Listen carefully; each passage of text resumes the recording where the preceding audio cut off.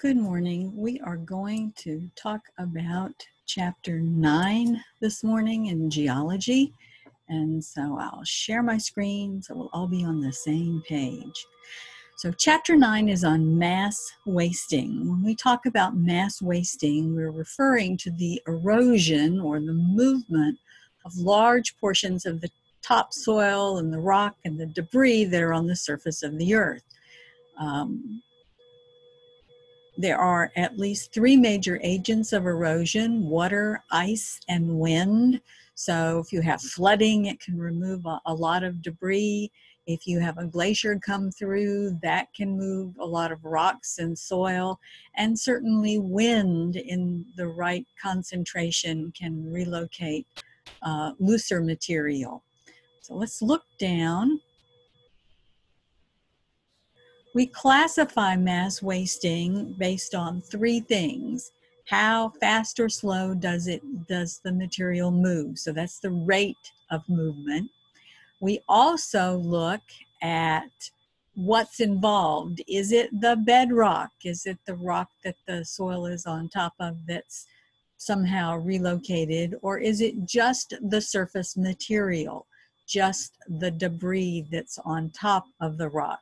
So number one was the rate of movement. Number two is the type of material. And then the third thing we classify this mass wasting by is the nature or the type of the movement. So what do we mean by that? Well, we want to know, does the material just move along the surface as a dry, loose material? If so, that's a slip.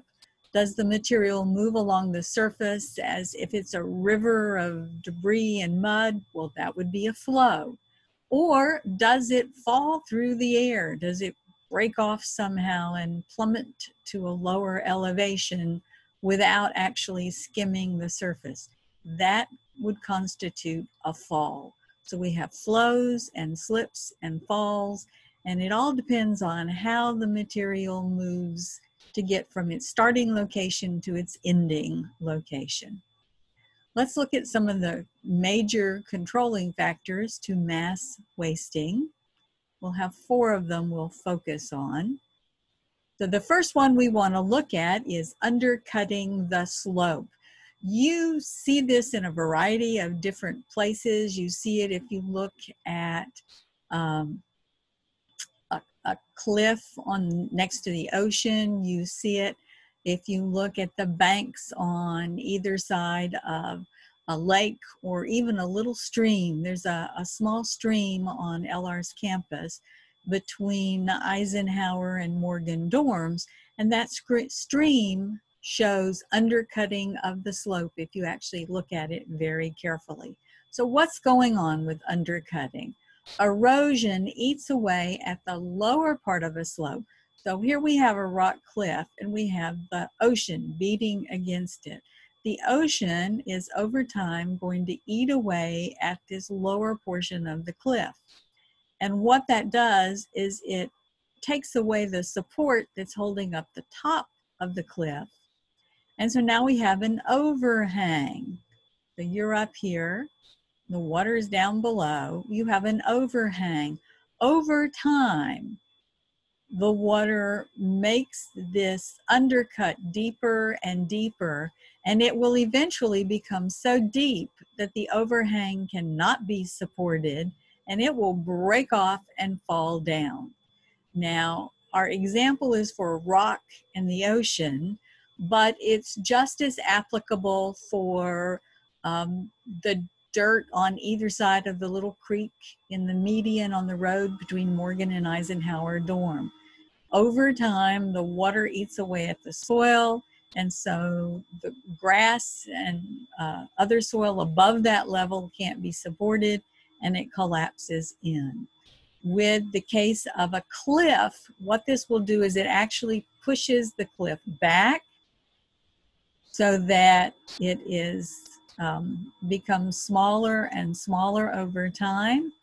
And for a river, it just widens the river. The river becomes wider over time. So undercutting is really important for moving large amounts of material because it takes away the support system. So again, the undercut is down here, and over time the overhang falls off. Okay, let's move along. You can also have mass movement because of overloading the slope. You know that you can pile things too high and the pile becomes unstable and falls down. Maybe it's when you dump a pile of books on your desk. It doesn't stay upright for very long. Or for me, it's a load of laundry. Maybe I'll take and dump out the hamper and sometimes things fall on either side. Well, loose material is just the same way. If you add too much to a slope, it can't support it and the material is going to move down.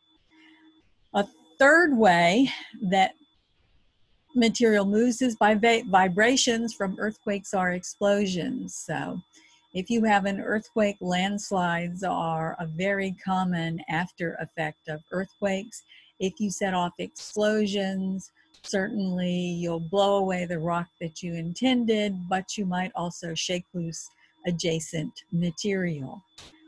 Addition of water is something that a lot of people don't think about, but is very significant. Water does two things to produce slips. Remember, that's the movement of the material along the surface. We're not talking about flows, but slips. It adds weight. Water is heavy. A 16-ounce bottle of water weighs a pound. So a gallon of milk weighs 8 pounds, because you and I know that the milk you drink is mostly water. So water adds weight. And again, a cliff or a surface can only support so much weight before it comes crashing down. It also reduces the internal cohesion. What does that mean? Well, a little bit of water can hold loose material together. Think of the beach and the three kinds of sand you see.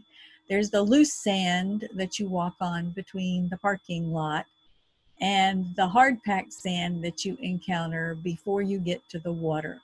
So the loose sand doesn't have much water, if any, in it. The hard-packed sand has a little bit of water.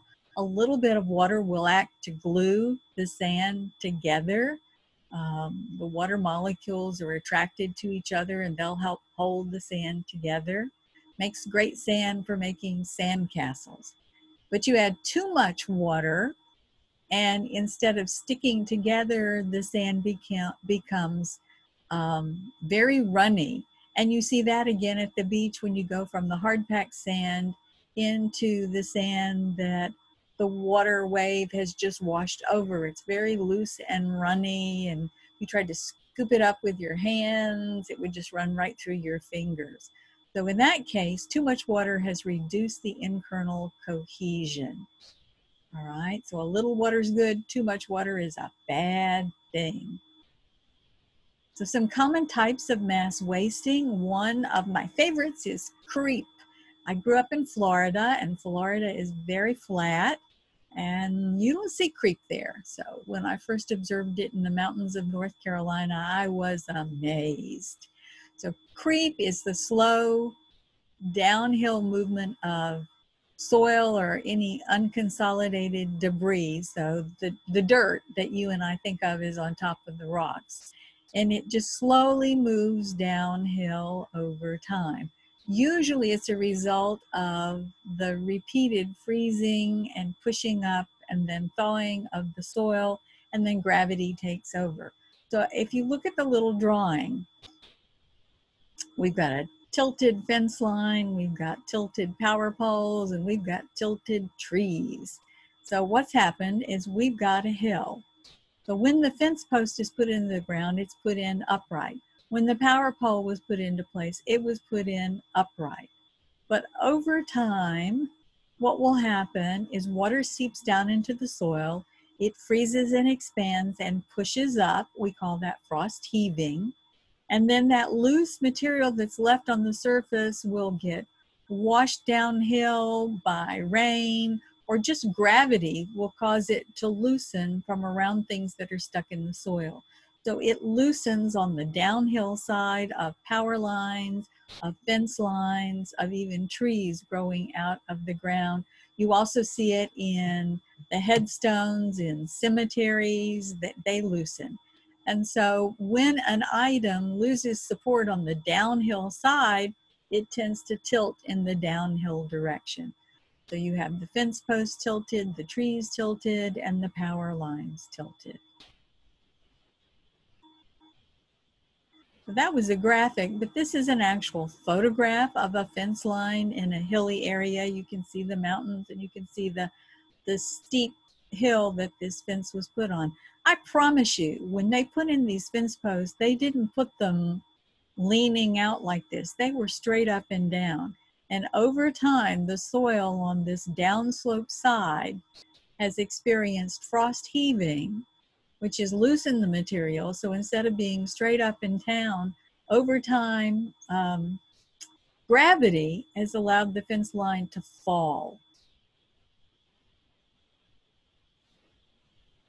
Another thing we need to talk about is an earth flow. So if you add too much water to the soil, it becomes fluid. And this creates an earth flow if you're on an incline of any sort. Again, not so much on flat land, but an incline, you'll get an earth flow. And it's usually a result of too much water. So where the earth breaks away, it produces what's called a scarp. Scarps have an unusual shape and you can recognize them. So here's a photograph where it shows that this little chunk of soil of the overburden has broken away, and you can see where it came from right here.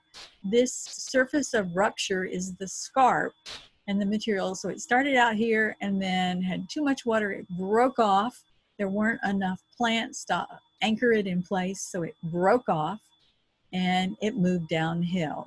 And then it was stopped because there's a road right here, so there's a flat area to keep it from falling anymore. Here's another photograph showing you a very clear example of a scarp. This is the breakaway point, the curved scarp. You'll notice that they're always curved. They're always have this concave shape, or a moon shape if you want to, like the crescent moon. This breakaway point is always curved. It is never a straight line. So if you're in a really cold climate, not Hickory, North Carolina, and it's hilly, you can have solifluction. So solifluction is when you have a permafrost. So the bottom layer of the soil stays frozen year-round, but the top layer freezes in the winter and thaws in the summertime. And what that means is that the top layer thaws out and gravity pulls it downhill, but the very bottom is being grabbed from underneath. So instead of breaking off and coming downhill like we saw with the previous scarps, it's held in place enough that it sort of rumples. It gives the earth a very wrinkled surface. Again, you have to have a hill and permafrost, and then a freezing thawing cycle for you to see this. This is not a very good photograph, but you can see there's this series of little lumpy sort of sweeps of soil coming across. This is an example of solifluction. You tend to see it in places, again, with a permafrost, so that means, and hills. So Alaska might be a place you'd go look for this. Let's talk about mud flows for a second. So when water increases in your earth flow, it becomes a mud flow. Mud flows have a lot more water in them than earth flows do.